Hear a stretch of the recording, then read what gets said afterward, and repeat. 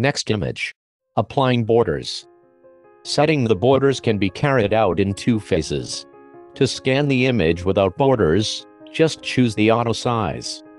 To set the left and right oversize, go to Scan. Then the plus sign on Input Size, then Options. Increase the oversize percentage, 10% being the largest. A scan shows the added border at the sides of the image. To increase the top and bottom, go to Options and Advanced. Under Paper Handling, increase the top and bottom offsets.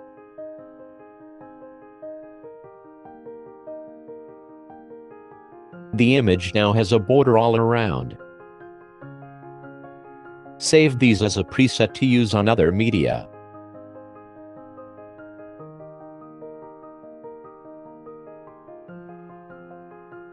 These will be applied to new scans.